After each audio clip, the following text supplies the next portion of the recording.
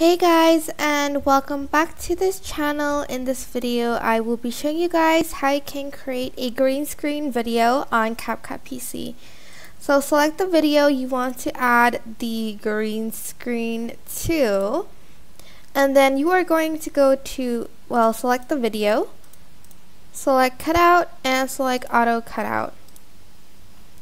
And I'm just going to wait for the background to be removed, which takes a few seconds here. As you can see, it didn't take long. I'm just going to move it up here, and I'm just going to add this sort of green screen, and I'm just going to resize that. And once you are done, I'm just going to then export that.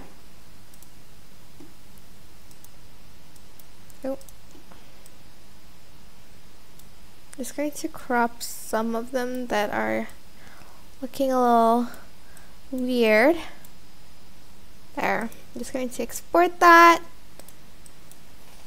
Green screen vid. Just going to do it here. And export.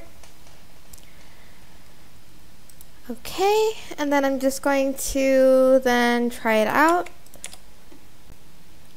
Add this to your sort of project, and then you are going to get a chroma key and you're going to select the green part, and you can just then remove it out like so, and you can even add a background if you'd like to the video. And that is pretty much how you can create a green screen background on CapCut.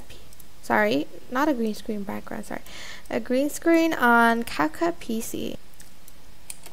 I hope this tutorial was helpful for you guys. Don't forget to like, comment, share, and also subscribe to this channel if you haven't done that.